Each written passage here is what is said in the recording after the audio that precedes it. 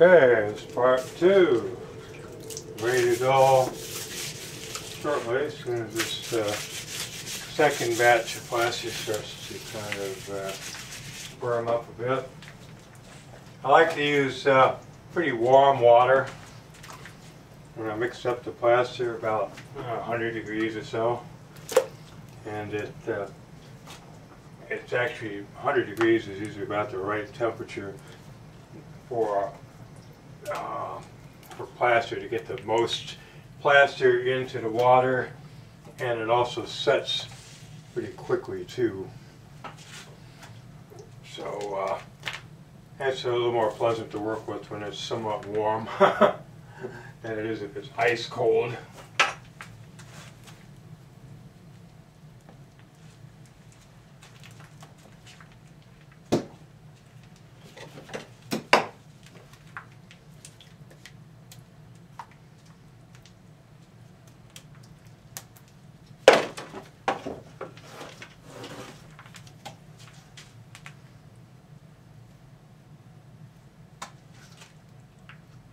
Sorry about the background noise, that's my water heater. It's a gas water heater, and it's running right now because I just took out 3 gallons of hot water. And so that's the story behind that. Now I could get fancy and build a wood form around this and just pour the plaster in. I do that every now and then with certain pieces, but a lot of things like this, it's just easier to do it, quicker to do it this way. And there's no real reason that I have to do it that way. It's just more material and more time to mess with.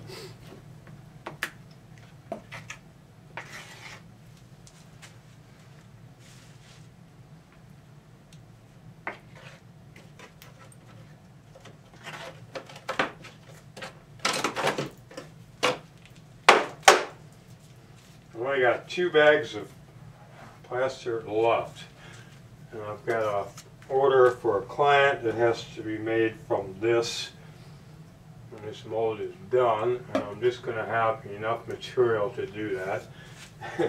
Amazingly enough, so I've got to order some more.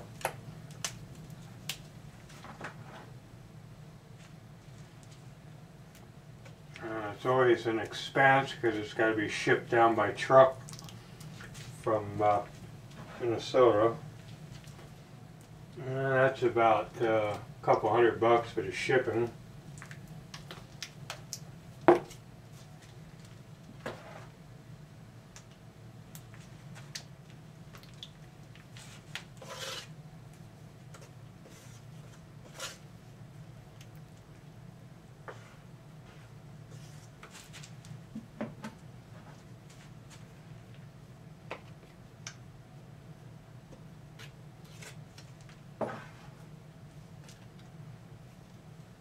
The rubber portion of this mold, the pink rubber, is from Smooth On, and I really like this Rebound 25 product they have.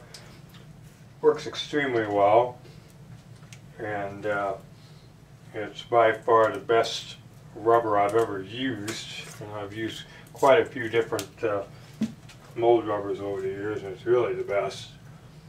I'm having to replace a bunch of molds that I made years ago that were made from Quantum silicone, and that Quantum silicone was just the worst stuff I'd ever used. It was just terrible. Just totally useless. That was a big mistake buying that stuff.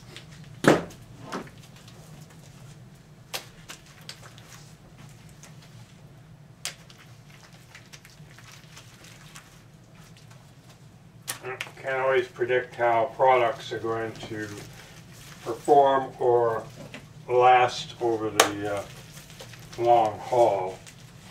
But that stuff is deteriorating within like 6 months. it was pretty bad.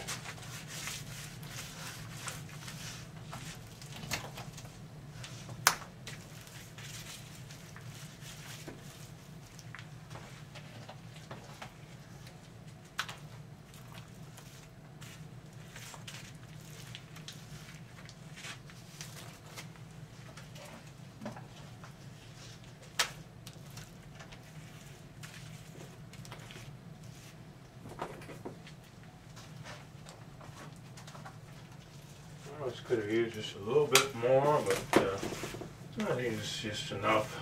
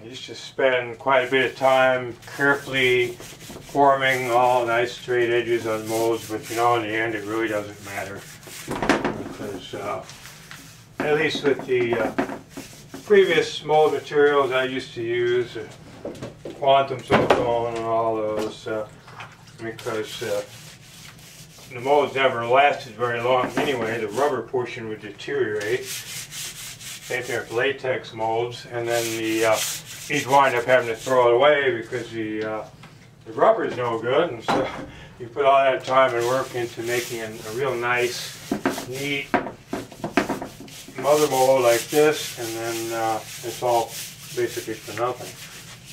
So I've gotten less obsessive about doing that. So now we've got mold number 715, and we've got